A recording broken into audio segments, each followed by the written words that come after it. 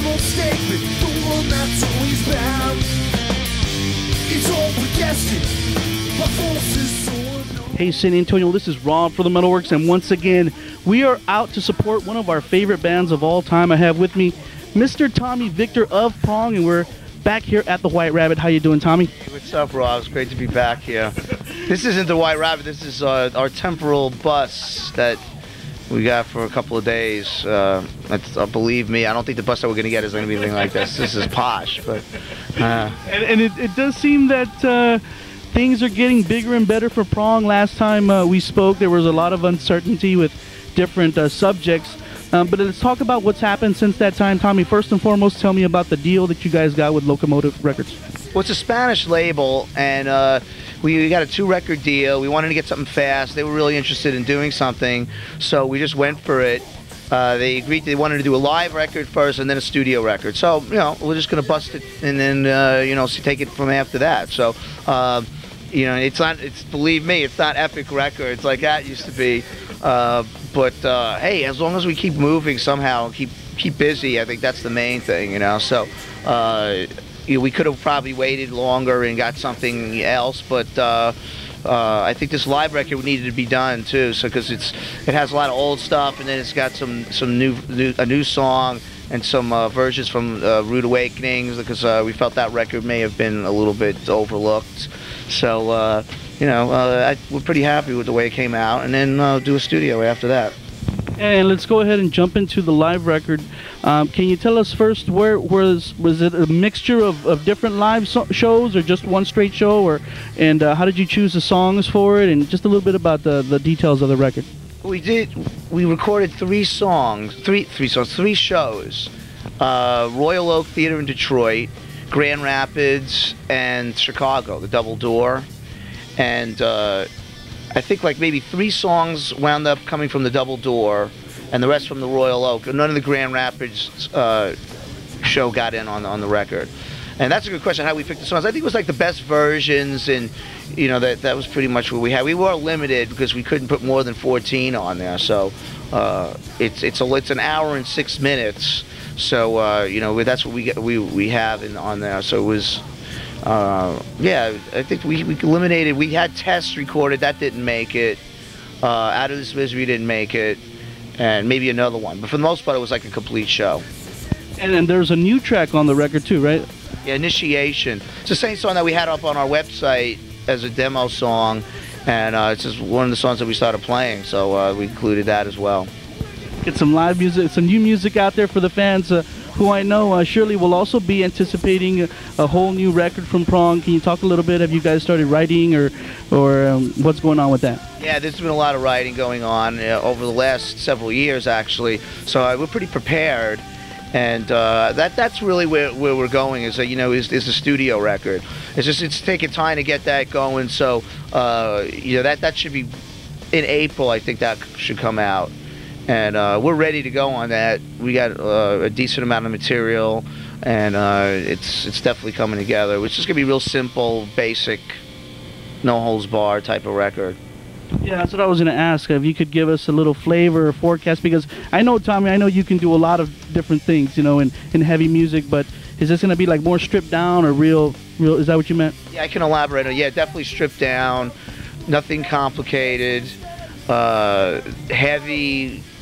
Dropping the tuning again, just real basic. I'm trying to keep everyone's parts are pretty solid. There's nothing that's like a no-brainer.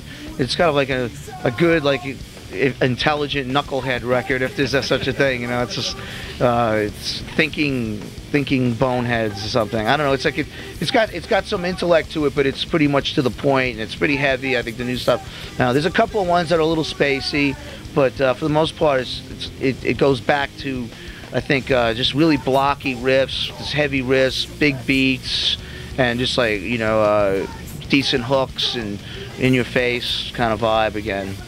Well, it definitely sounded great right now in the sound check, I'll tell you that. And I think one maybe thing that is attributed to Prong being so tight and solid right now is the fact that I was just happy to see that you guys still have Monty in the band, and this lineup is pretty much the same that we saw earlier in the year.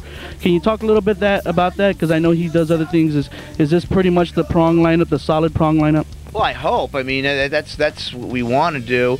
That's been my problem for the last 4 or 5 years. This is keeping guys around. This is the only thing I do. But like Raven, he was in for a little bit, and we were trying to get him going, and then he got distracted, and then Ted moved to Europe. And so it's been like this weird, like getting people to continually stay in something that's like Prong, that we don't sell a lot of records, or, we're not like, we can't promise a whole lot of money. That's why Monty's been great. I mean, he's been able to shuffle a couple of things and come out on the road and help us out. And, Dan and Brian, too, have pretty much been shuffling a lot of stuff around and just to get out here on the road. So, I'm grateful for them to be able to do that. And I think that we continue to do it. I mean, everyone's participating in the new material and the new record. So, this unit has been going on for a while. It's just we've had guys going in and out. Like Monty has his duration. We had his duration with Madonna. He's going to be doing that again.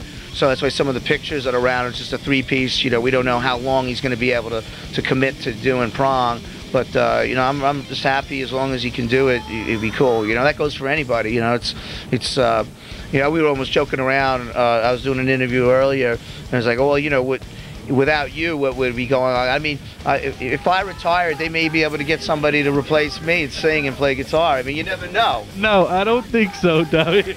There's some bands that don't have any original members around, right? I mean, like, I see there's some old bands that go out on tour and it's like no original members. That would be funny, It's like, I'll just watch, And it's great to see you in our hometown. Last time we did work, we were in Austin. And tell me a little bit about the plans for the road. I know that this is a good little trek. Yeah, no, we're just doing like 10 shows in the States. Then we're going to Europe is the main thing. Again, Locomotive is a European label, so the emphasis is definitely on Europe, and whatever comes out over here is going to come out after. That's their emphasis is over there. And that's exactly how it started originally. Is we went over there, put out records there, and then sort of came over here and did okay. So we'll see what happens. And people know that metal's pretty solid over there in Europe as far as phasing in and out. It never does. Do you think proportionately Prong will do better in Europe? Yeah, I definitely think so, especially with the climate there now. It's been like in the last year, I don't mean weather, we know the floods, but we went over there like just in London recently, and I couldn't believe it. I mean, we suffered through the whole electronic movement over there. Like 5 years, we couldn't do anything over there. It was like nothing. Now everyone's into rock in London. That's the hip thing now. It was like hard stuff. So the cycle starts again with that. So I mean, we did that, and that spreads into Germany and the rest of Europe, where people are into hard music, and that's the trend right now. So we're right into that right now. Of course, that's going to go away. So I think metal is more stable in America, where there's a certain amount that it's always there, but it's probably gonna grow a little bit over here too, because that's what happens. It gets big over there, and then people want to be cool, and it'll be happening over here. I think electronic music is going to go down a little bit. So. And Tommy, as we get near the end of this interview, I just want to ask a couple of things. One, for shows like mine across the country, video is still something that we cling on to. If you have the opportunity, would you do a video for Prong, for the new record? If I had opportunity, sure. I mean, I don't know if that's in the budget or whatever. It's like. Well, that's what. Let me cut in a little bit and ask, because I know that there's some bands out there who'll say we're not going to do a video unless we can spend like $100 grand on it or something like that. I mean, would you be willing just to put out a video, not necessarily having to be a big production? Oh, absolutely. I wouldn't. I'm just the opposite.